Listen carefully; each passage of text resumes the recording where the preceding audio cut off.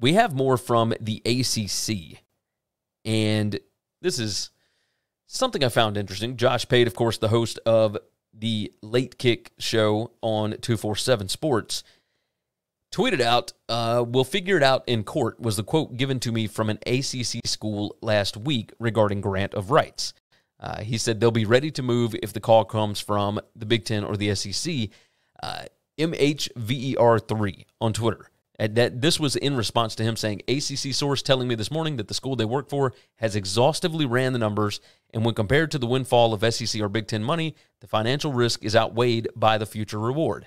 And that's before a likely settlement to reduce the impact.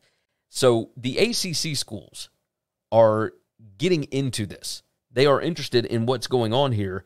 And one of the biggest things that I found interesting is, and while everybody's talked about Clemson and Florida State to the SEC, etc., you're starting to see some of these other names, right? For example, on Reddit, and this came from Gopher Illustrated, and the guy at Gopher Illustrated is actually Greg Flugauer, and he's on Twitter. He is the guy that called Oklahoma and Texas to the SEC back in 2019, and he is the one that said USC to the Big Ten basically looks likely back in March. Like, this is, he's got sources. He knows what he's talking about. He put in here that the University of Miami is investigating financing options to buy out their ACC grant of rights. Miami has quickly realized, and we see exactly what Miami's doing, right?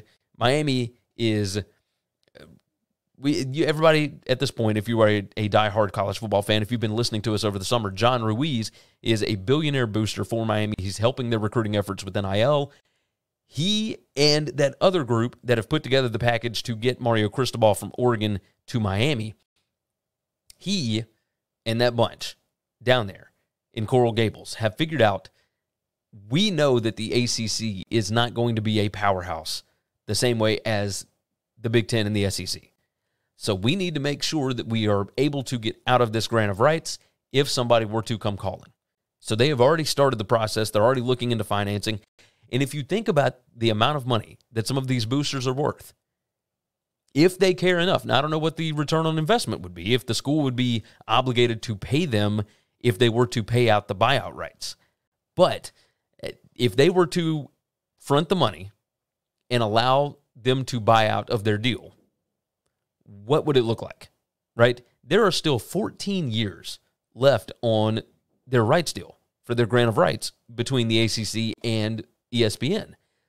Now, everybody widely said that this was a terrible deal to begin with, but let's just say over 14 years, I'm doing math on the screen right now, 14 years, and let's say that the ACC schools are bringing in $30 million a piece right now. And that might actually be short, but that's okay. You're looking at $420 million that an ACC school, and that's if it's only $30 million per season. You got to figure out a way to get out of $420 million that these schools would be owed. And it may be less than that. It may be more than that. That's just a simple round number, $30 million. It's more than what the Pac-12 was bringing in. It's not as much as the other schools, right? The Big Ten and the SEC. But if you are going to find a way to pay off $420 million, maybe you need to do that. The way that it's written currently is that if they are to move, if Clemson moved to the SEC, all of their media rights that come from the SEC would be owed back to the ACC. So if they were to make $100 million in media rights, all of that would go back to the ACC, not just the portion that the ACC would have to make up for Clemson being gone. It would be the whole shebang. So they're going to go to court. And they're going to have to find a way to get out of this grant of rights. Otherwise, there's nothing that they can really do. I mean, they are tied legally to this. So I'm curious what ends up happening with Miami. My guess is they will find a way to get out of this. Because if somebody wants something done, they'll find a way to get it done, and they'll probably settle on it. It depends on Jim Phillips. Really, the commissioner of the ACC, is he willing to go down that road?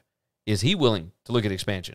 Is he willing to look at anything else? So, this is a tricky one.